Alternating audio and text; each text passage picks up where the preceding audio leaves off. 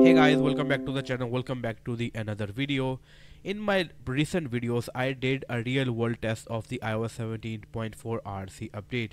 If you haven't checked that video, go and check this video. In that video I talked that I am not satisfied with the performance, with the battery life of iOS 17.4 RC update. And it's been a couple of days I'm using iOS 17.4 RC update, and battery is quite decent. So in this video I'm going to talk about the changes that I did for you guys, so you can also have a better battery life just like I do. So in this video I'm going to talk about all the things that you need to change with your iPhone to get a much better battery life. So without any further delay, let's go. So what you need to do is you need to change couple of settings on your iPhone. What you need to do is simply go to settings, then go to general, then go to background app refresh. Over here customize the background app refresh according to your choice. Now when the background app refresh is on, definitely that application is going to take a lot of battery while running on the background. Now you can customize it according to your choice. For example, I have turned on the background app refresh for this application because this is a news application, so I don't want my news application to get refreshed on the background, although I want messaging applications to get refreshed on the background, so that is on.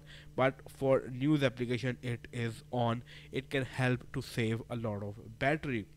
Now going back and going to the airdrop over here, as you can see I have set the airdrop on its saving off, so it can also help to save a battery. Most of the people use it on contacts only, but I don't use airdrop much, so I am on a saving off. It can also help to save battery. Now going back, coming to the main menu of the settings, going over here, here is in the option privacy and security. Go over here, go all the way down, go to the analytics and improvements, turn these analytics and improvements setting off. Basically what it does, it learns that how your iPhone is performing and share those data with the Apple, although it is taking a battery at the background and you don't need to turn these settings on. So yes, you can keep these settings off to save a lot of battery. Now go back, go to Apple advertising, turn the personalized ads off. Also go back, go on top, go to tracking. Now turn the tracking off for every other application. As you can see I have turned the tracking off for all the applications. It can also help to save a lot of battery life. Now go back, go to location services. Now you can customize the location services according to your choice.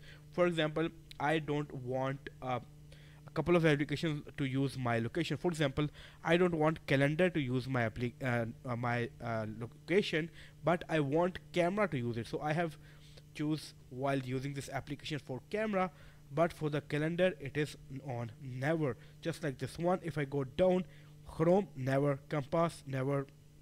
There are many other applications which I've choose never, but some applications, as you can see, are using my location while I'm using the application. So you can customize it according to your choice, and it is also going to save a lot of your battery. Now stay in the location services, go all the way down. Here are the option system services. Go over here and also customize this according to your choice. For example, I don't want HomeKit or mobile network search to use my location, but I want find my iPhone to use my location. So things which I want to use location are on, but the things which are not important, location for those things are off. It can also help to save a lot of batteries. So these are some of the settings that you can play with, and it can improve a lot of battery life for you. I have done this and I'm enjoying a much better battery life even on the iOS 17.4 RC update. For example, if I go over here, as you can see I used almost 90% of my battery life and I got screen on time of 7 hours and 37 minutes. I know this is not the best, just like iOS 17.2 or iOS 17.3, but it is a decent one. And you can see I played PUBG Mobile a lot and it's quite a heavy game. It drains battery a lot, so that is why this is what I am getting. Well, if you have any further question, you can ask me in the comment section below, and I will see you in my next video. Until that, take care, peace out.